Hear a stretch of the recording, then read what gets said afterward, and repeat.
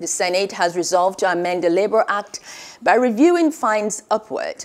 The bill essentially seeks to review the present fines for offenses in the Labor Act, which are now obsolete, and bring them in line with modern realities.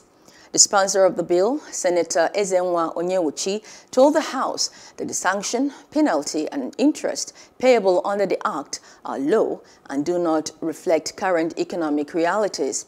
He further said the current provisions cannot provide the needed protection for workers in the labor market, and there is a need to review these penalties upwards to achieve fair and harmonious employee relations.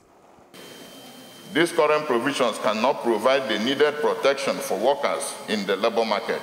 There is therefore a need to review these penalties and fines upward in order to achieve fair and harmonious employee relations.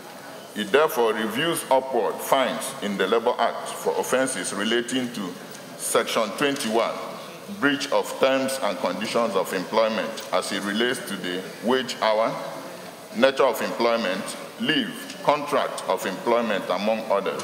In summary, the bill seeks to dignify labor and to remind us of the fact that laborers and workers are not in any way the beggars, so they must be treated with dignity.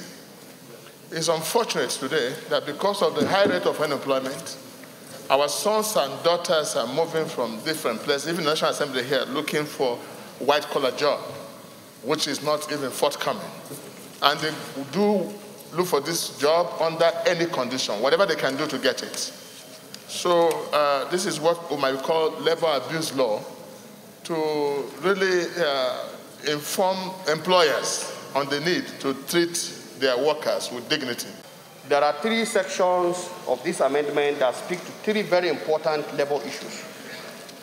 The issue of discrimination against women in job schedule, for which Section 58 seeks to amend, and the issue of child labor, which Section 64 seeks to amend, and the issue of also what they call modern slavery, that is forced labor, that is Section 73. Mr. President, these things are very important. They are the key issues in the front burner of contemporary labor management. A bill for an act to amend the Labor Act Cap L1 laws of the Federation of Nigeria 2004 to review labor fines upward and for other related matters 2021 second reading taken, and the bill is referred to the Committee on Labor and Productivity to report back within 4.